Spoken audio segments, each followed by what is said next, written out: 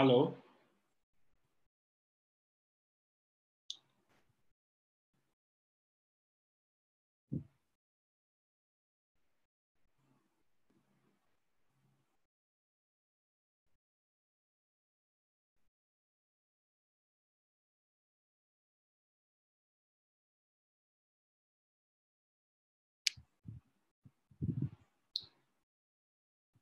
Hello.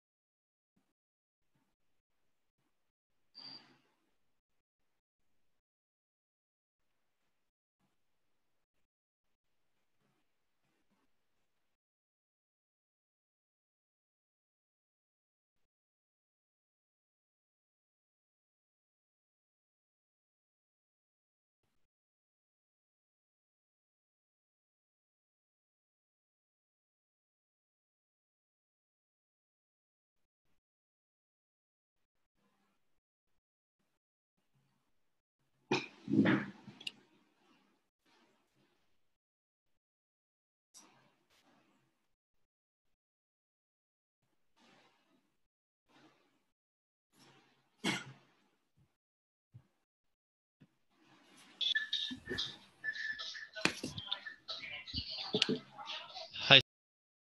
Hi there, can you hear me? Yes. And you can see me as well, I assume. Perfectly. Okay, wonderful. And can you see what I'm sharing? I'm seeing all the window in the screen. I think that you should put on play. Exactly. So I can see, and I will see everything perfectly. Right. Okay. Excellent. I will get mute because I got some noise on my side. Right, right.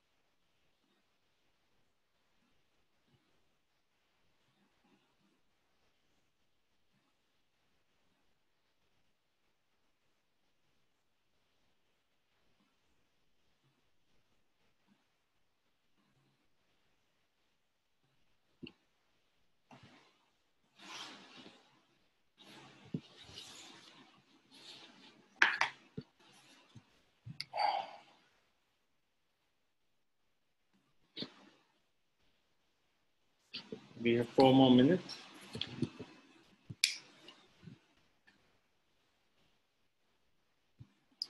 You can hear me, right?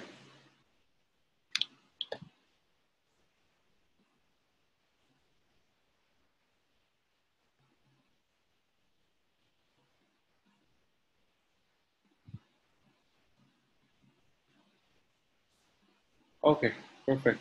Fatma is also here.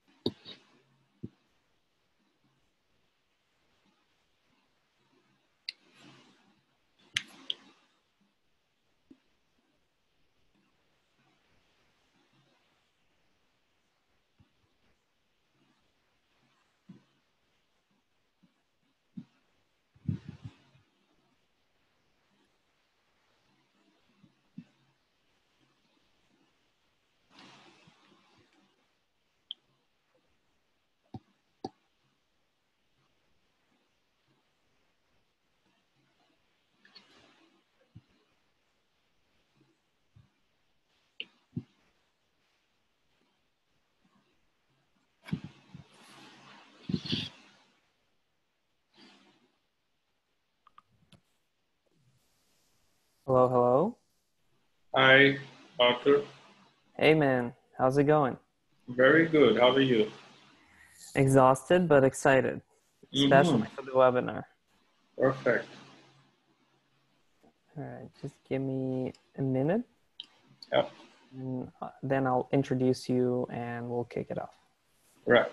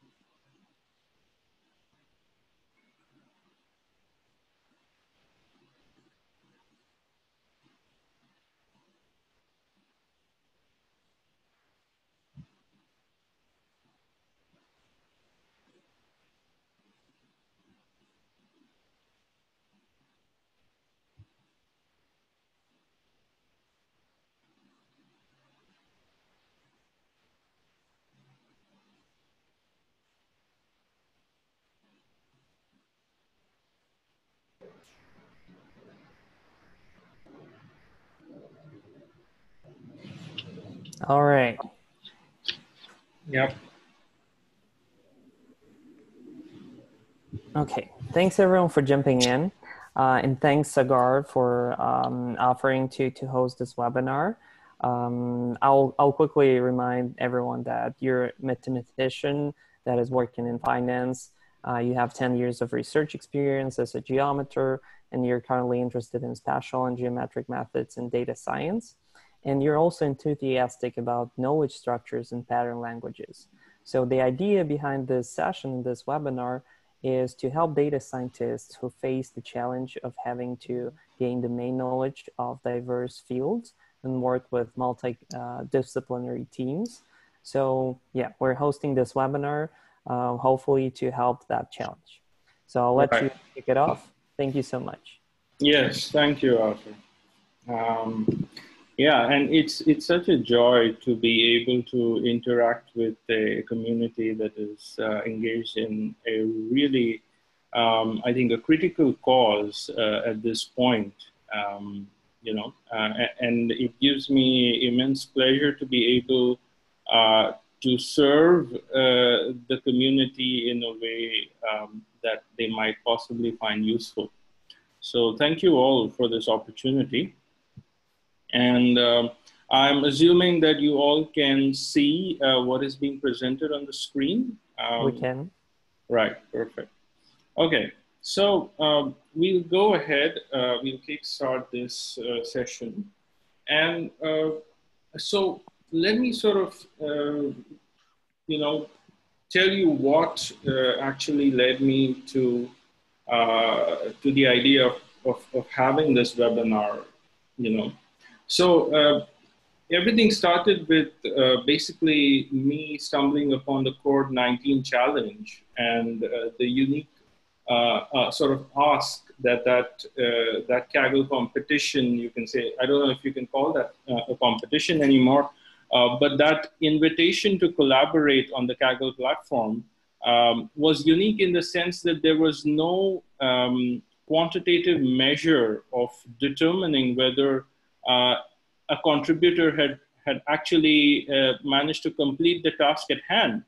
And while that did not strike me as a new circumstance, I imagine that for a lot of Kagglers, this would strike as new and to a certain extent even intimidating, because it is not clear when one says that we would like to know what is known about certain topics in a field. What does that mean? What should an appropriate response to such a question be?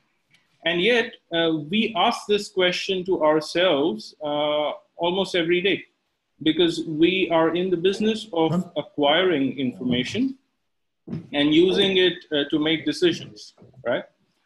So we will look into that more closely. We will bring our attention to this process of acquiring information and building structures that we perform every day, so that we become aware of the tools, and then because of this awareness, it leads to a more efficient use of these tools which we already have. So whatever I say today, a lot of that will sound like I'm pointing to your limbs, which you already had, but you probably didn't know that you were using them all the time. So don't be surprised if whatever I say today, you already know, but I'm only giving you a language through which you can think about it, right? So we begin with, okay, yeah, I think the way to change these slides is to click, not the keys. All right. So there are two questions that we as human beings encounter in our day-to-day life. And when I say a human being, I mean a human being in search of knowledge, yeah? And that we all do to a larger or a smaller extent. So the first thing that we ask is how did the structure become so complex? So whenever we come across a new body of knowledge, the first instinct is to get intimidated, because there is just so much to see, It is like saying that if you come across a tree that is sprawling across the garden, occupying about a third of the garden with all its branches and leaves and barnacles and all of that, and the multitude of birds and organisms that live in it. So the tree is this entire ecosystem. And when you look at it for the first time, you wonder how how did it become so complicated, right? So that's the first question. And the second question is, where do I start? I mean, if I want to understand this system, how do you understand it? I mean, what is the starting point, right? So these are the two questions that come to us when we are learning a subject, or as in our case, you know, trying to survey the body of knowledge that is available to us. We want to be able to answer these questions, right? And so to answer these questions, I'm going to take the analogy of architecture, okay? And there is a reason why I want to refer to architecture. And when I say architecture, I mean the architecture of the buildings that we live in, the gymnasiums that we visit, you know, the cafes that we spend our times in. I mean, we're only confining ourselves to our homes because of the circumstances, but that just emphasizes the importance of architecture in our lives. And my claim is that the systems of knowledge have a very close relationship to the architecture, the physical architecture that we see around us. So we're going to take a look at that. And I'm claiming that the physical architecture is an appropriate analogy to the system of knowledge because they both serve a similar function, okay? Architecture as such is supposed to meaningfully and positively resolve the natural forces that occur in nature. For example, you know, it will keep your room well lit. A good house that has been built thoughtfully will keep your room well lit with natural light, but it will make sure that you're not exposed to excessive sunlight, right? It will also make sure that the breeze in your room is regulated, but you won't have to face harsh winds or heavy rain, right? So the forces of nature are meaningfully resolved by physical architecture. And in that sense, knowledge is also a house that we live in, you know, in many ways. Because, you know, as data scientists or as people who are curious, there's nobody who knows this better than us, that when there is a lack of knowledge, there is actually fear. And because of the training that we have received, we know that when we feel afraid or confused, we seek refuge in knowledge. We try to understand the phenomena better in order to stave off the fear and confusion. And a well-constructed body of language, a well-constructed framework will actually stand the tests of the various complicated questions that are thrown at us by, you know, the forces of fear or confusion, right? So it's very important to be able to build a solid architecture of knowledge. Just the way, you know, just the way it's important to build great houses that are thoughtfully designed, right? So, so that's how we are going to start, right? And now let's look at these. So I'm going to set sort of the theme of this set of ideas by this quote, which I encountered when I was browsing through the bookstore at the Museum of Modern Art in New York. And this is a quote by this artist, Cecilia Vicuna, and it says, "An object is not an object, it is a witness to a relationship." Okay. So I really like the work of this artist, and it's available on the internet. She has an internet presence. You can go take a look. And to my mind, the philosophical implications of this observation are profound, but that's not, this is not the place to dwell, or not the time to dwell on those implications.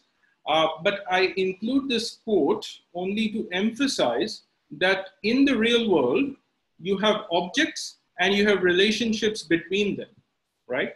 So the next time you encounter a system or a setup, I want you to consciously put an effort in identifying the objects in the system and the relationships between them. And this is important because oftentimes we want to We focus on the objects a lot, but we somehow get lost when it comes to relationships because they are not that tangible. But let me tell you that, you know, just a set of objects cannot define the system in a unique fashion. For example, if, you know, people here are familiar with organic chemistry, for example, then you know that a lot of these molecules in the subject, they consist of carbon and hydrogen and oxygen, right? But just telling people that there are so many carbon atoms and an X number of hydrogen atoms and a Y number of oxygen atoms does not define the molecule uniquely, because the bonds or the relationships between the constituent atoms is equally important, right? So objects are important in a system, but so is the relationship between them.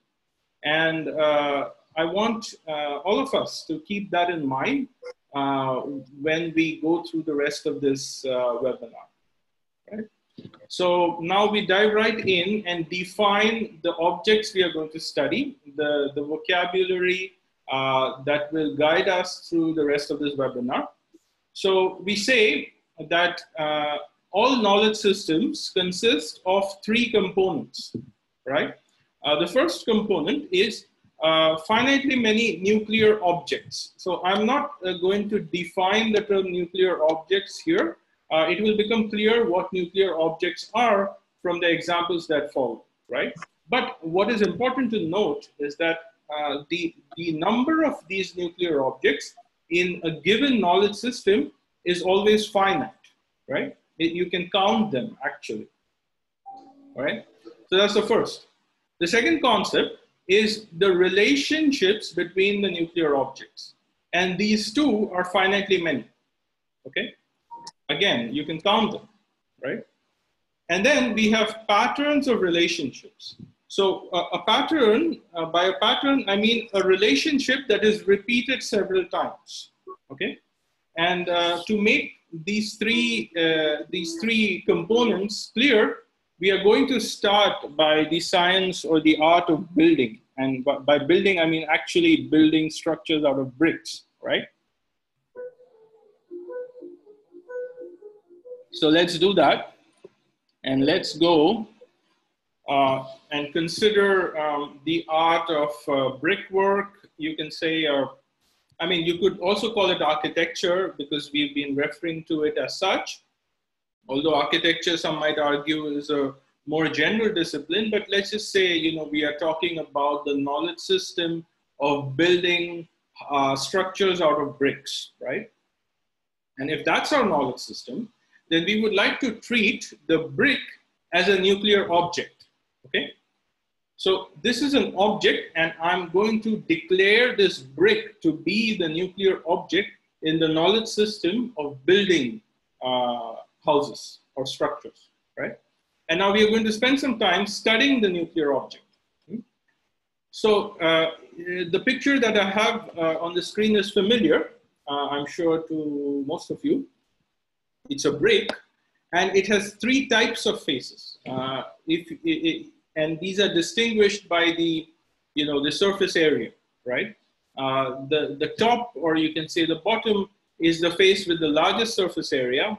And then you have the face or the front, you can call it, which has a slightly lesser surface area than the top. And then you have the end, which is the smallest of all the faces of the brick, right? So those are our notes on the nuclear object. The nuclear object has three types of surfaces or faces: the top, the face, and the end, right? Great, so now we know that. Now we are going to define, well, we don't have to define, but we are going to observe and note down the types of relationships that can exist between two bricks.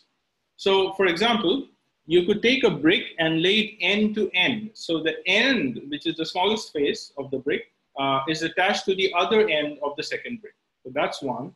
You could have them face to face, which is sideways like that.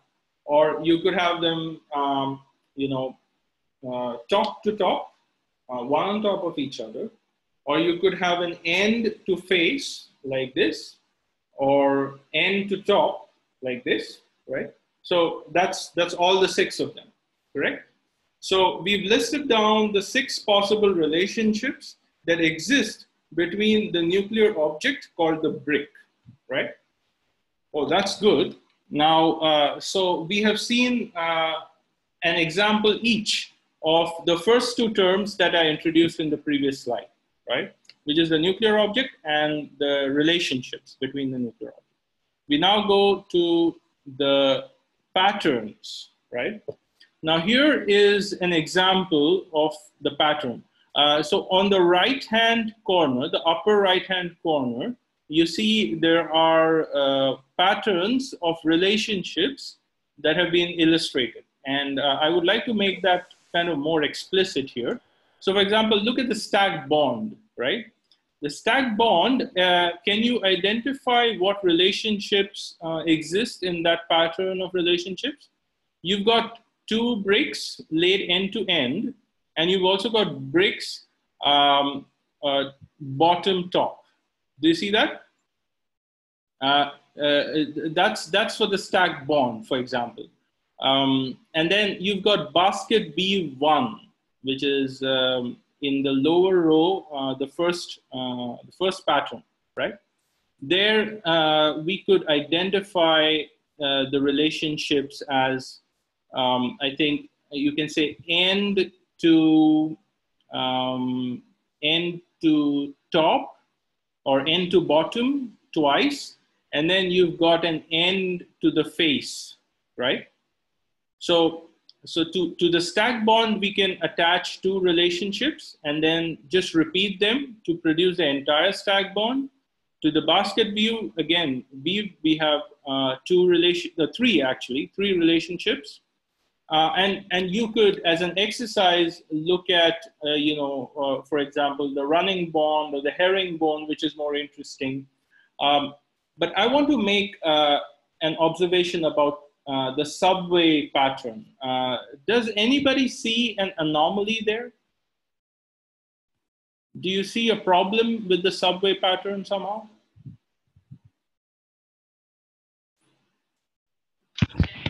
Maybe that some bricks are related to 2 at the same time with the same kind of relation? Exactly, exactly. We haven't classified, we haven't thought of a relationship where a single brick is related to 2 other bricks. We haven't done that. Our list of relationships has only 6 types. And this is a new one that we encounter here, right? And how do we deal with this scenario? So there is a way. I mean, we could say that, well, we'll have to add another relationship between 3 bricks, right? Where there are 2 bricks laid end to end, and then the 3rd brick is on top of the 2 bricks, but it shares only half the top of each of them, right? So that's one way. That forms a single unit, right? Which is a pattern, and then that pattern is repeated. So that's one way. But there's another way where you don't actually have to invent a new relationship and add to your list of 6 relationships, which is as follows, right? Look at the bottom row. Do you see a new relationship there? No, right? It's just bricks laid end to end. And then there's a row on top, which is also bricks laid end to end, correct? So what we could do is we could treat each row of the brick as a new nuclear object, right? And then there is a relationship between the 2 rows, which is, the peculiar way in which these bricks are being placed on top of each other, where there's a lag between one row and the other, right? So you could either add to the relationships between the nuclear objects, or you could add to the universe of the nuclear objects themselves, where the brick is one nuclear object, and then you've got a row of bricks as another nuclear object. And then you have relationships between the 2 rows of bricks, right? So that's a way to deal with the subway pattern there, okay? And, if people amongst you, if you guys are computer scientists or related to the STEM disciplines, if people are from mathematics here, I'm sure you'll recognize this as a sort of a recurring theme in all your studies, right? We do this all the time. We have classes of functions, we have objects, we have relationships between objects, we have methods and objects. So all these things are sort of they have their genesis in these observations that we are making. Okay, so that's good. We have now understood or seen an example, a concrete example of patterns of relationships. And you will see that, incredible things can be done with patterns of relationships. So things get quickly out of hand, and, structures that are really intimidating can be construed out of patterns of relationships. And by starting with just a few objects, or even one, like in our case, the object in our case was one brick. And then we have a series of relationships that we invented by being creative. And then you've got a universe of patterns that you can play around with. And so what I want to emphasize here is that this is how complexity is born out of very simple rules, right? And this is a good illustration of that phenomenon. And now, once we have some intuition about how complexity in knowledge systems is born, we can now apply these concepts to the problem at hand, which is our corpus of documents, right? So we'll now go right into our corpus and identify the nuclear objects in our corpus and look at some examples of relationships that exist in the corpus of documents that we are trying to survey, right? So that's what we're going to do. We're going to look at the architecture of knowledge, right? So let's look at, by the way, does anybody have any questions at this point? Because this is a natural point to maybe take a break and maybe reflect on what has happened so far.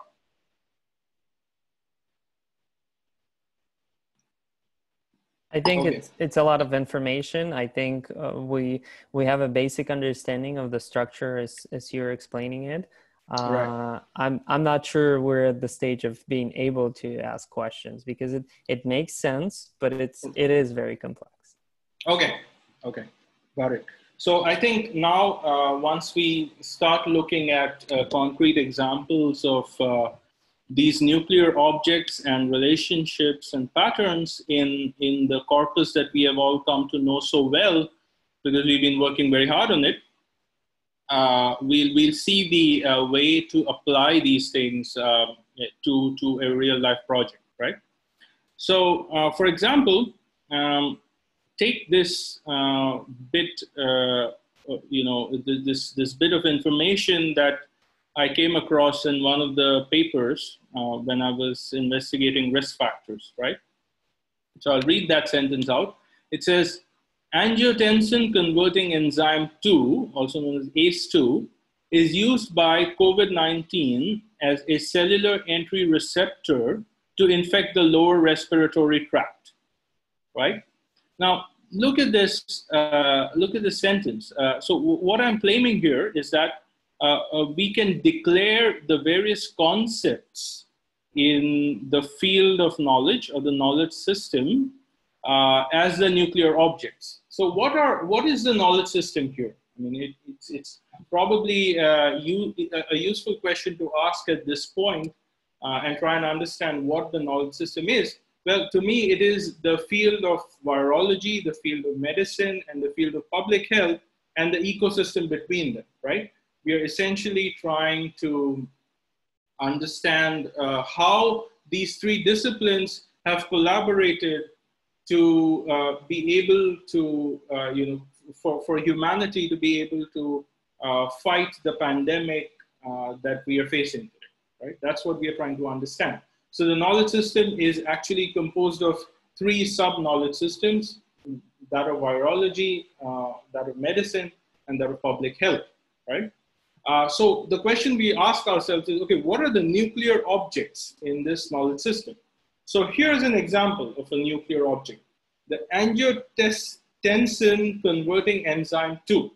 Okay. Now, what is this? It's an enzyme, but we are going to treat that as a substance, and we are not going to delve into its molecular structure because we are not interested in that level of detail. What we are interested in is that the enzyme is a concept in medicine. There are enzymes in our body, and medicine as a field studies these enzymes and their properties, right? So the ACE2 enzyme, we are going to treat that as one of the nuclear objects. The other nuclear object is COVID-19. Why? Because it's a virus. And a virus is a nuclear object in the field of virology, right? If the field of virology has any nuclear objects at all, it should be a virus, right? So that's one of the nuclear objects in our knowledge system. And then you have what is known as a cellular entry receptor. Now that's another mechanism which the virus uses to enter cells of the host, right? So that's a concept. You can look that up as a term in the glossary of virology. You see, so that's an example of a nuclear object. And then there's the respiratory tract, right? So we've got what? We've got 1, 2, 3, and 4 nuclear objects in this sentence. And also, we have a relationship between these nuclear objects, which is expressed by the sentence itself. So what we are saying is that ACE, the nuclear object ACE, is related to the nuclear object COVID-19 by the relationship is used by, right? So COVID-19, the virus, uses ACE2 to do what? It uses ACE2 as a method of entering the cell and infecting the respiratory tract, right?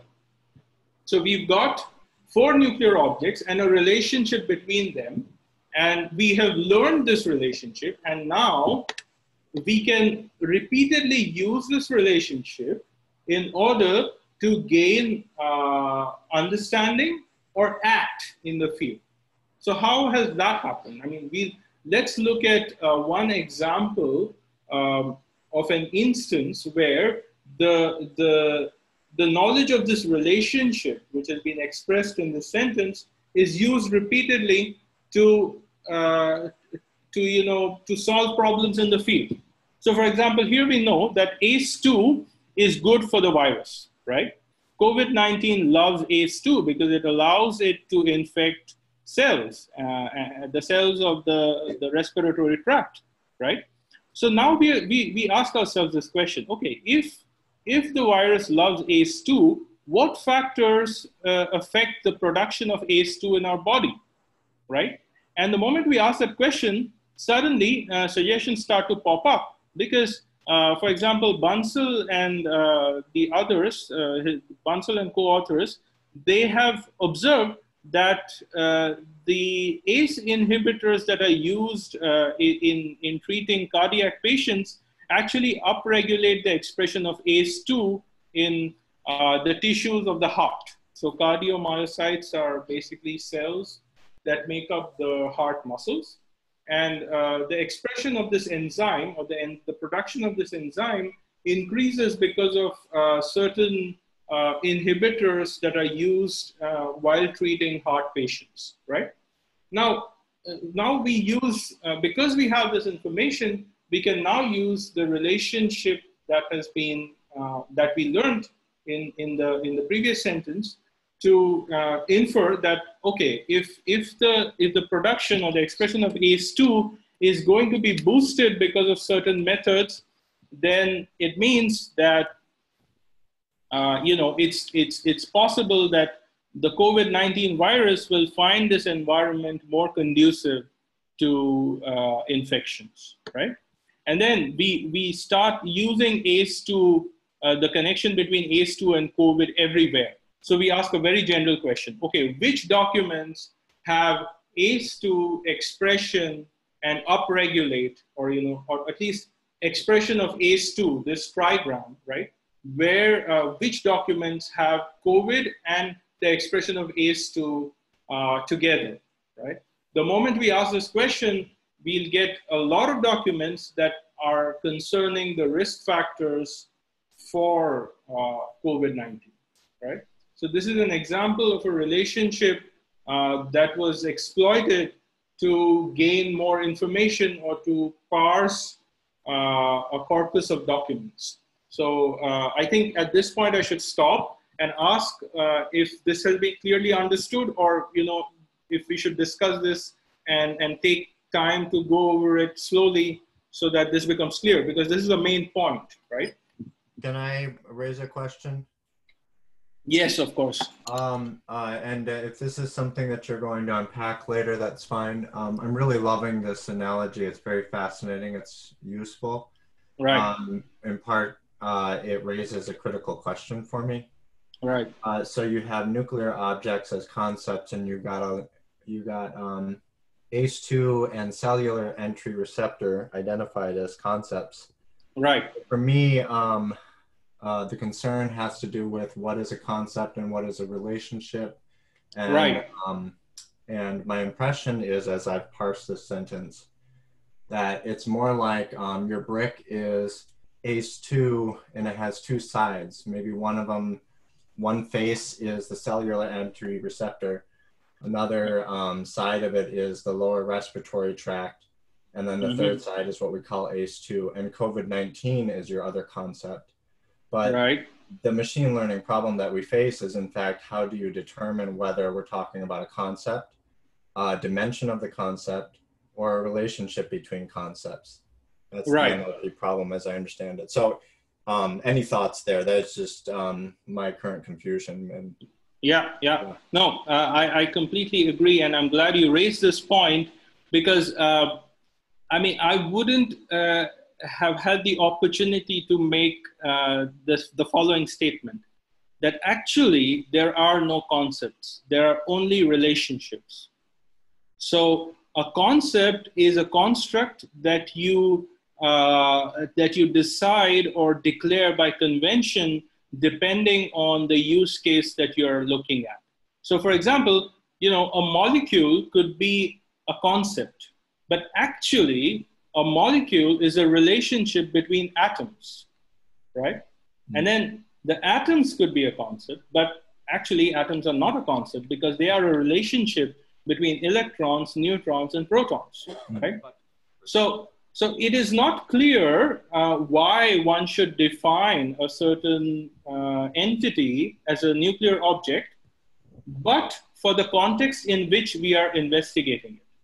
So if our context is to be able to build houses, then it doesn't make sense to treat the brick as a relationship between clay particles, right? Mm-hmm. Because it's not, it doesn't affect the investigations that we are trying to perform. So in that sense, it makes, for example, here, it makes sense to talk about angiotensin as a concept and COVID-19 as a concept and so on. So that's one observation. And the other remark I want to make is, the analogy of the brick was, I talked about the faces, but I would caution you from carrying that analogy too far, because the faces are not, don't confuse the faces with other nuclear objects, okay? I mean, for example, an integer could be a nuclear object, and its divisors could be, the faces. But that depends on what you're interested in. Sure. So, right?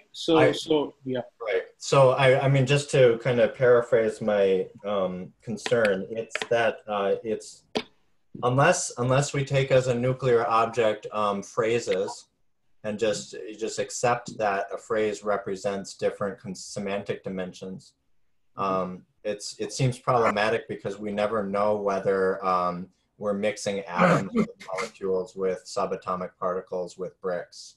Right. in our data set. That's all I'm raising attention to. Yes, and one should be careful about making mistakes in that area. I completely agree, and that is where I feel that the advice from domain knowledge experts and from official glossaries of subjects, these come in, because the people who have been studying these things, who have been studying these objects and relationships between them, I mean, the knowledge system, you know, the people who have been the inhabitants of the knowledge system understand the nuclear objects better. And it's best as a data scientist to take their word for it and build on top of that, because that's when you increase your chances of being useful to the community that you're trying to serve, you see? So it's better to ask the experts what the nuclear objects are. And of course, we don't always have access to actual human experts. But what I found by experience is that glossaries that are, you know, published in books or other online literature are frequently helpful. So that we learn the alphabet by talking to the native speakers. I would like to say it like that.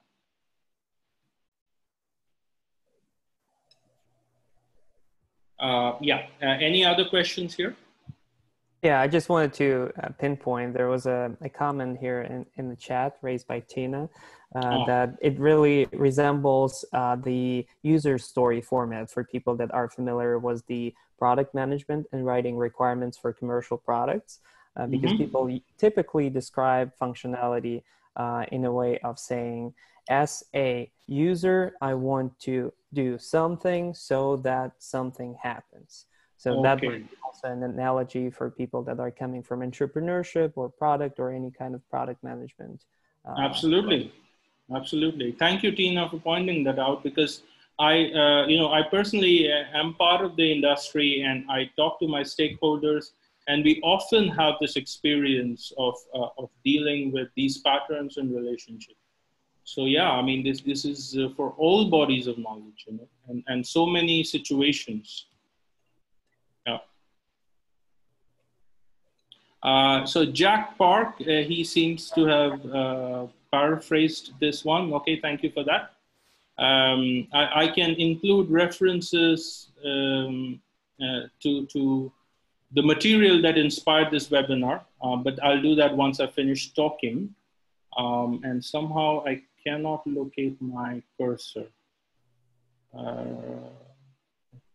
Anyway, it's fine. So suggestions on a survey. So, you know, because now I have made the observations that I wanted to make, I just wanted to sort of give a few suggestions on the problem at hand. And the first bullet point I've already sort of talked about because of the question that was asked.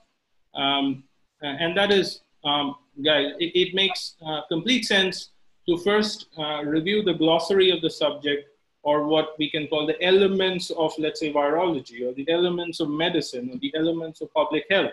You know, there are lots of books that talk about the elements in a subject. You know, the elements of geometry, for example. And there is a reason why these titles come up. It's because, you know, there are literally elements, and we try to understand relationships between them, right? So let me give you an example of an advice that I received from a friend. So my friend, she studied biology more than I have, and she's good at you know, finding these terms sort of to describe conditions. And so in the first task, there was this point where they have asked us a question which goes as follows: how long can a carrier be capable of transmitting the virus after they have recovered, right? And, you know, so we are describing a person who has once had the infection, but is now okay, but still capable of transmitting the virus. And I wanted to sort of have one word, or at least maybe two words, to describe this condition of the individual. And what my friend told me was that such people are called convalescent carriers. Now that is such a handy term to have, you know. And once you have that, you can actually make a statement like, okay, there is information about convalescent carriers in the literature or not, right? And that really, you know, such pieces of advice from experts in the field or people who are familiar with the field really helps, right? So I always go to people to get a handy list of nuclear objects. So that's one thing. And the second, for us, the relationships are usually, you know, relationships between two objects are usually expressed by their presence in the same language unit. So in our case, the language units are usually the same paper or the same paragraph or the same sentence, you know, such things. So if we see that two units are present or mentioned in the same paragraph or the same sentence, they may be related in a way that we think, or at least we'll get to investigate the relationship between them, right? So that's the second tip I want to, or sort of, you know, the second observation I want to make with regards to discovering relationships. And then the third one is what techniques can be used to map these relationships, you know, in an entire corpus. So I personally like cluster maps because, you know, I'm a geometer, so I deal with vectors naturally, and vectors, they sit in an n-dimensional space, and it's easier to talk about distance between vectors. So for me, cluster maps are a handy tool. I will not have the time to go over what cluster maps are per se, but you know, we can catch up offline and talk about it. And also Seaborn has a library devoted to cluster maps. But then there are also network diagrams, and I'm not an expert on network diagrams in Python, but you know, people who understand how to build nice network diagrams, you know, have a very handy tool at their disposal to actually map these relationships between various nuclear items. So, you know, I sort of wanted to take you guys through this particular cluster map that that corresponds to the first subtask in the risk factors the category. And there you'll see, for example, that COVID, you know, or if you look at the column of COVID, it's brightly lit up at certain parts, not everywhere. And the places where it's brightly lit up, that's where, you know, it corresponds to articles that have the word COVID in them, right? And think of all the imaginary horizontal lines as arrays of numbers. So they're vectors, and wherever each horizontal line is brightly lit up, it means that there's a high value to that place, you know, that position of the vector, right? So if, for example, we wanted articles that have COVID and let's say smoking together, then you'll see that there is a corpus of articles which mention COVID and smoking together, but you see the intersection is really small, and you have to really, you know, squint to get it, right? So that just shows how, you know, how sparse the literature is in mentioning COVID and smoking together. But coronavirus, on the other hand, has more literature on smoking as a risk factor. Not like a whole lot more, but still it's easier to locate these documents in the cluster map, right? So that's the sort of remark I wanted to make. And then once you have this bigger vocabulary fixed, you can then sort of investigate the subparts of this cluster map by forming these, you know, subclusters. So for example, here you see that coronavirus and smoking, they're mentioned quite often in documents that have an SHA of F8B53 and FBEFF3FB, right? So that's sort of the, you know, that's how I've used these cluster maps to come to the list of relevant articles in the notebook that I built. So these methods of visualization, and there is need for there's you know, there's still an existing need to come up with ways to visualize the knowledge map in the sense that I just described.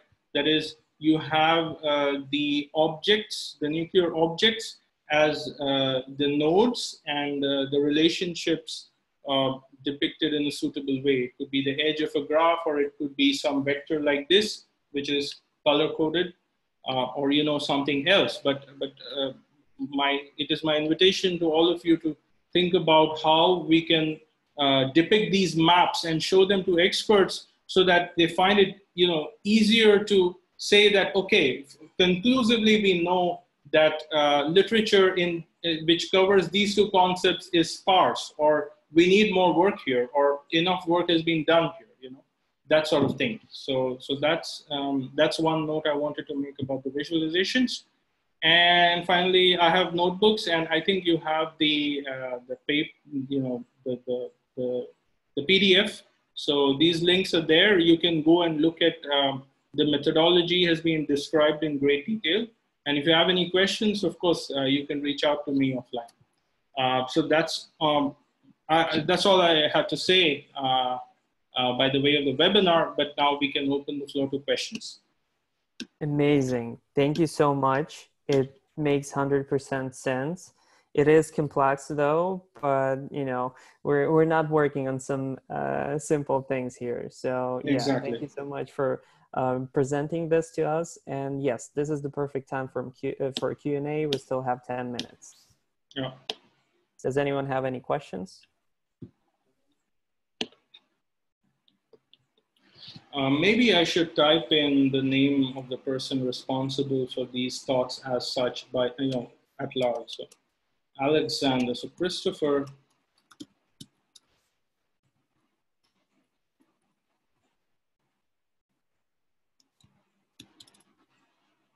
Christopher Alexander. You can say pattern.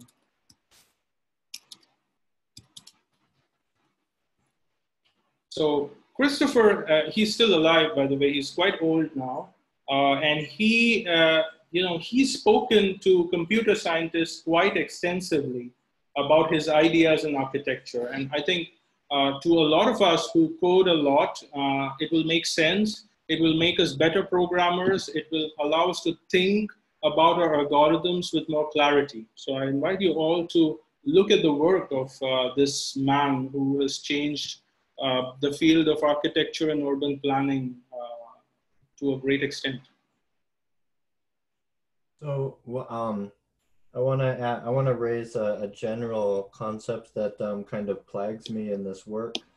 I'm thinking from the standpoint of language as a problem in and of itself, as an object of study, and it's that for every sentence there are n unknown presuppositions, which is assumptions that go into the statement.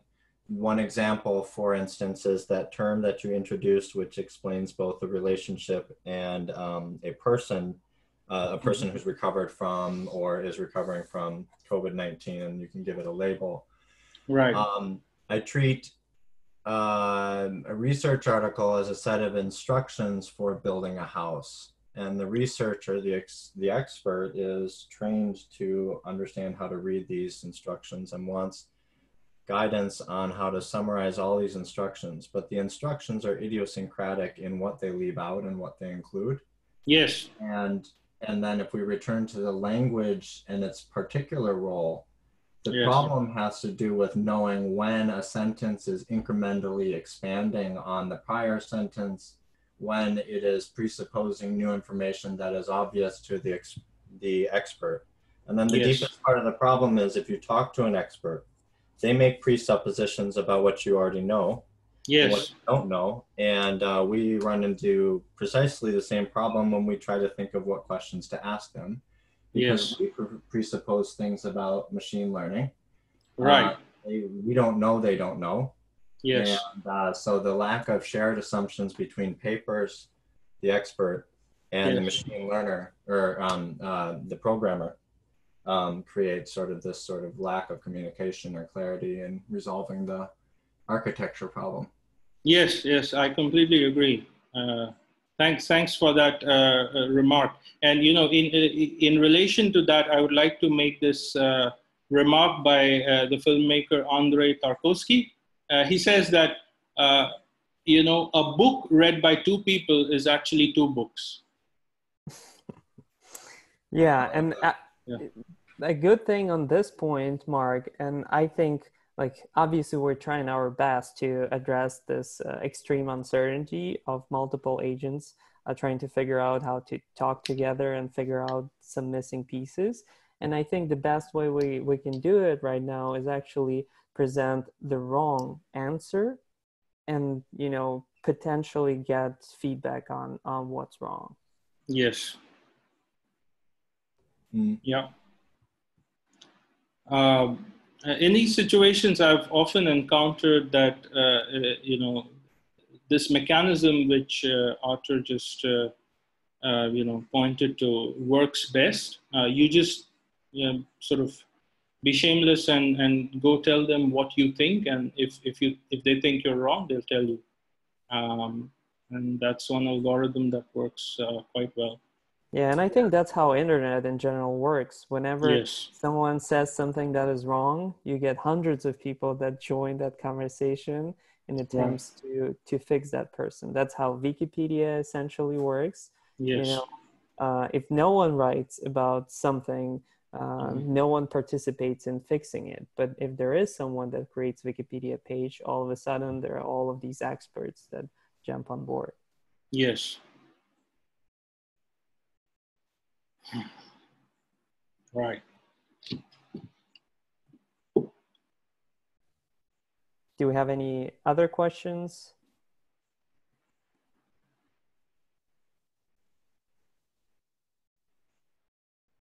All right, then I think we're good. Again, thank you so much for doing this.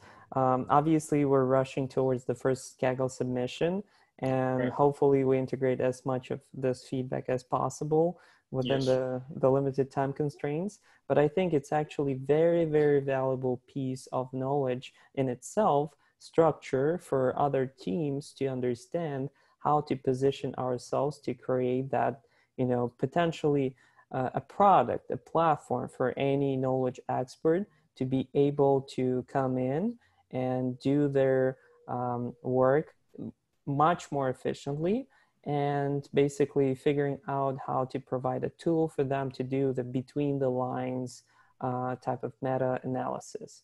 Because essentially we had a call with that epidemiologist and he told us very specific value proposition for him. Like, these things typically take me a month to do. And I think you guys can reduce it to a couple of days, and not only helping me find stuff, but also validate if my hypothesis is worth pursuing, which is another kind of dimension of the value for the researcher. Yes. Yeah. I think that's an appropriate summary of the discussion. All right. Sounds good. All right. Thank you, everyone, for jumping in. And Thank you all. Again, there is Slack, and you can always ask follow-up questions and message Sagar directly too. Yep. All right. Thanks, guys. Yes. Happy to help. You all have a great day. Great. Thank you.